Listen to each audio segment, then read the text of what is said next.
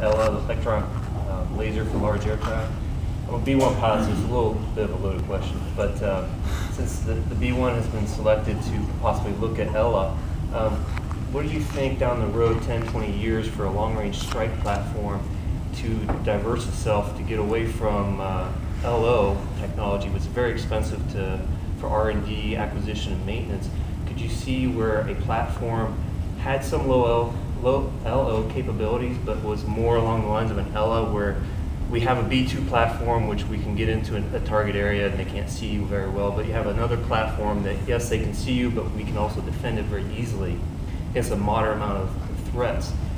Since it would possibly, if the technology was developed and it was cheaper, for instance, hypothetically, would there be a paradigm shift for that? Well, you know, there are those who say that I'm very comfortable being shot at because I can sort of interrupt the process, and you know, I'm pretty comfortable with that scenario. Well, frankly, I just do not be shot at.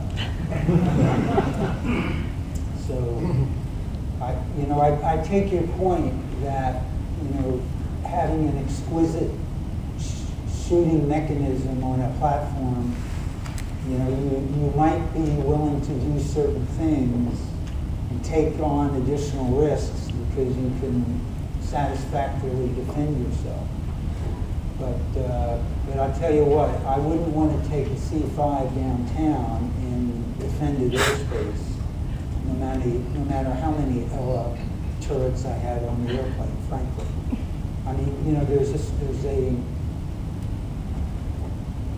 a balance here, as there are in all things, between trying to minimize the sort of natural threats to your platform and your capability to engage the enemy at the same time.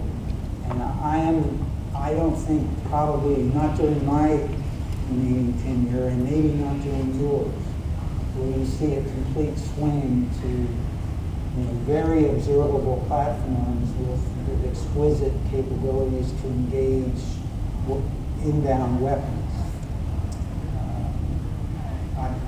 I'd be a little bit skeptical of that tolerance, to be honest.